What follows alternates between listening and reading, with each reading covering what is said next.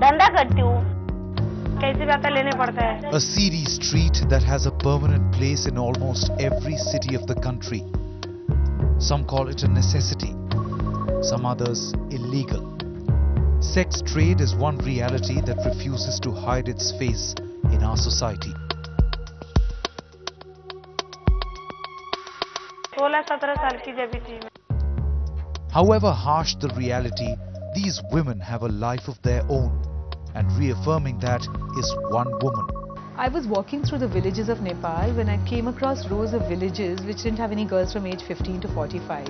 And I was really surprised, and I began to ask questions. I began to ask the men, where are the women? Some of the men looked sheepish, some smiled, some giggled, some didn't answer. But a couple did, and they said, don't you know, they all are in Bombay.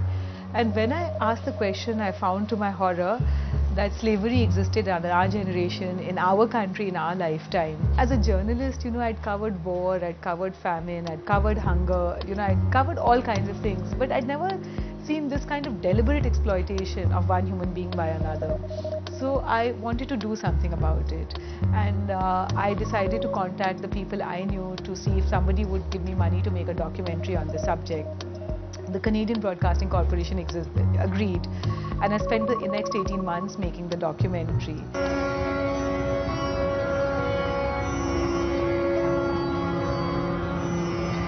I went on to win the Emmy for Outstanding Investigative Journalism for the documentary I made, but it began to seem irrelevant, and I thought, no, I want to do more on this issue. I was so outraged, so I gave up journalism.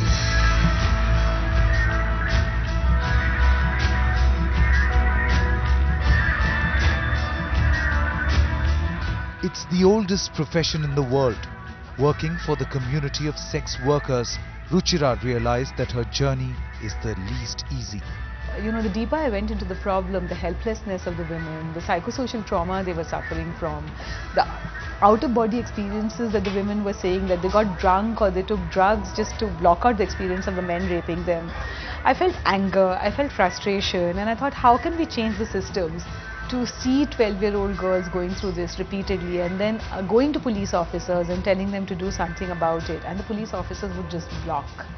They would just make me sit for hours and hours and hours outside police stations.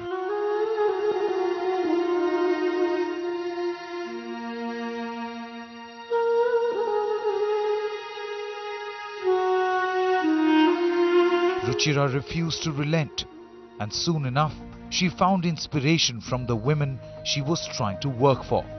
She persevered,